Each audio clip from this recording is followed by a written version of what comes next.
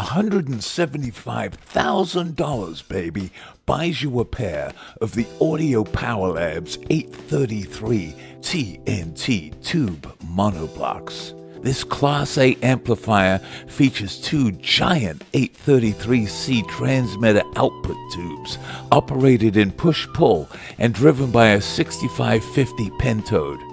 Due to the massive heat generated, it uses a computer-controlled liquid cooling system to keep the tubes operating at a safe temperature. Output power is 200 watts per channel at 4 or 8 ohms with 0 negative feedback, frequency response 15 to 25,000 cycles, and the total weight is 160 pounds per amp.